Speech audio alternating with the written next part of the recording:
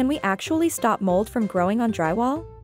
Drywall is a lightweight, economical, and very easy to install building material for interior walls and ceilings. But in addition to all these benefits it offers, drywall is also known to be very vulnerable to mold and mildew growth. Its high organic intake as well as its great ability to absorb and retain moisture provide mold spores with all the conditions they need to support their growth and survival. In order to compensate for this inconvenience, many manufacturers nowadays market some of their products as being mold-resistant and help to prevent mold and mildew from forming on drywall. So, are these claims right? Do these products really help prevent mold from forming on drywall? And is mold-resistant drywall worth the investment? What makes drywall prone to mold? Drywall is known to be a perfect home for mold. This is due mainly to the fact that drywall is highly organic and therefore provides a good nutritional supply for molds that feed on carbon-based materials and organic matters like wood, fabrics, skin cells, food, carpets, paper, etc. What is special about mold-resistant drywall?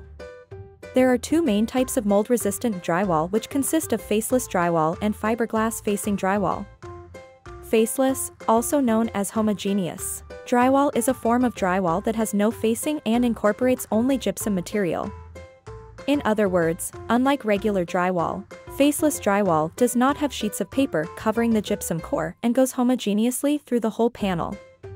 This way, the mold spores land directly on the gypsum material which, as we said, is not carbon-based and therefore does not provide organic food for mold.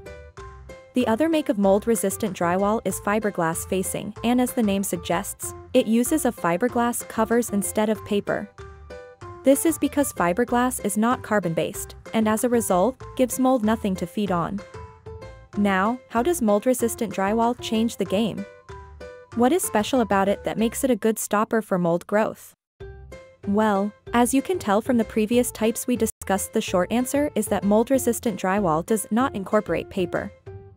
Okay, but does mold-resistant drywall really work? Mold-resistant drywall does work because by removing all organic matters from your gypsum boards, you leave very few things for mold spores to feed on, and this alone reduces drastically the likelihood of mold buildup on drywall. So is mold-resistant drywall worth it?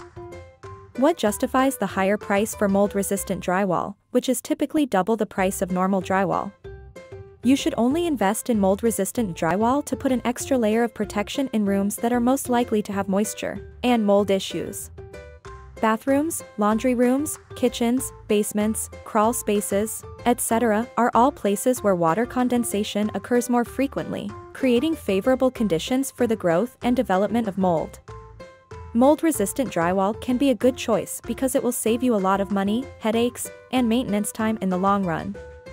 And of course, there is no need to mention the attenuation of health risks caused by moldy surfaces.